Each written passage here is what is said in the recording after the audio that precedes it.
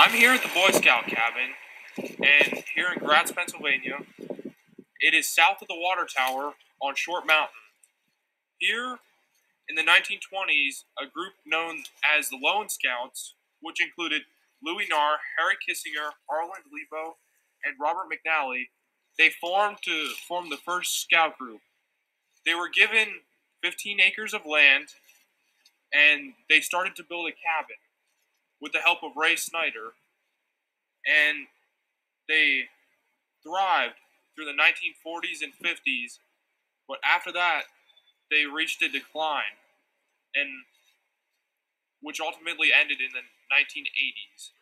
From 1980 on, the scout cabin deteriorated to what it is today. Now the land is owned by the state, and it is going to be made into a public recreational center.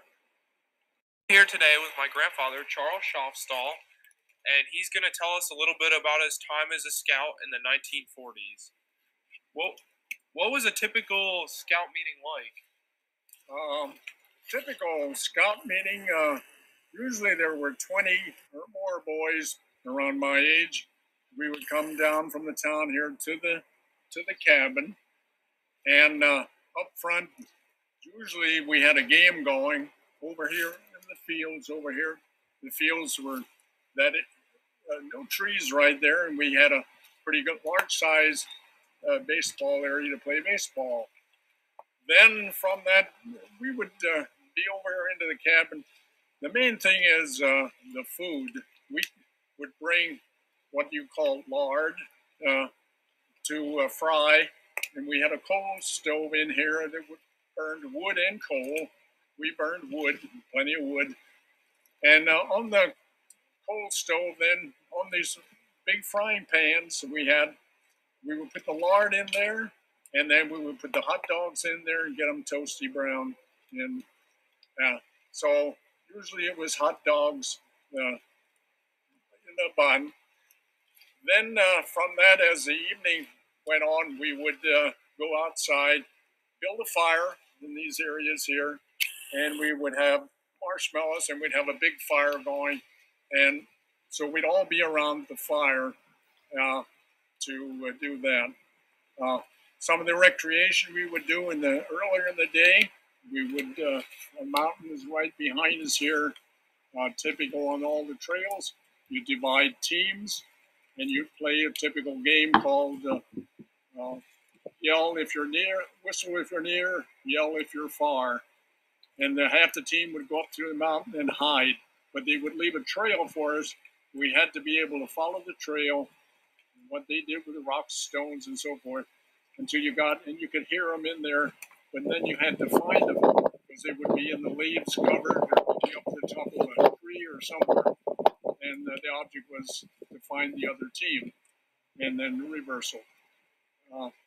So it was a great place for when I grew up to come down here, learn all about the scout things, of how to tie a knot,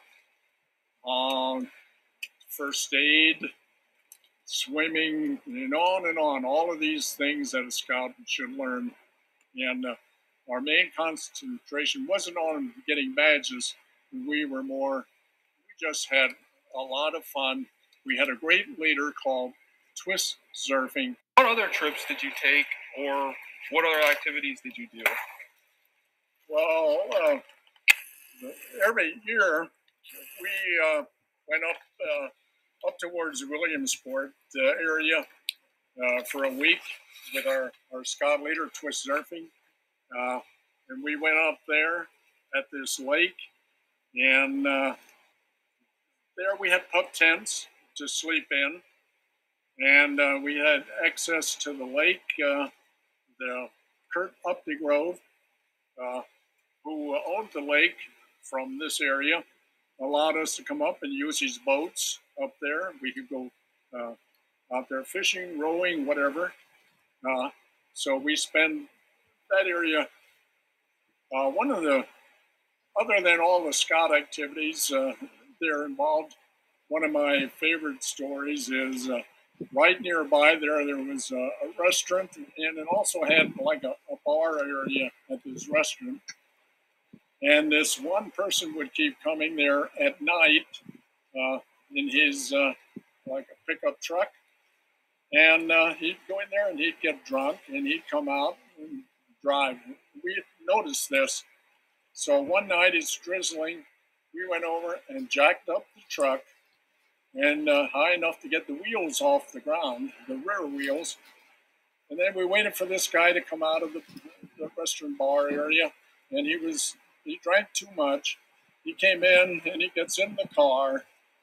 And next thing you know, the wheels are spinning, but he's not going anywhere. And he has a windshield wiper wiping away. And he's there for maybe 5 minutes. He stops the engine, gets out of the car, and goes back into the restroom. Then we went over, jacked the car up, put the wheels back down on the ground, and we waited. He didn't come, and we went back to the pub tents. And the next day, the car was gone. So we never knew the end result. But it was funny. So, but that was a great place up there. For year after year, we look forward to going and working on badges and what have you for the Scouts. It was just a great. We all look forward to that. What was your favorite story from being in Boy Scouts? I remember we came down from the town. We were coming down to the cabin. Nice warm evening, and we stopped at the creek that is down the bottom of the mountain here. And we get into the creek, and I started walking around at the other end, and I stepped in a piece of glass, and my toe was cut, and it looked pretty bad. The rest of the guys come over. They put me on a stretcher, and they carry me all the way up to the doctor in town, Doc Horn. And here I am. They put a tourniquet on my leg up along to stop the bleeding. And they took me into Doc Horn. And Doc Horn looks there and he says, "Well, boys, that's a great job, but you don't put a tourniquet on like that." So we learned how to put a tourniquet on your leg. And then the doc patched up my toe and the whole thing, and no big problem.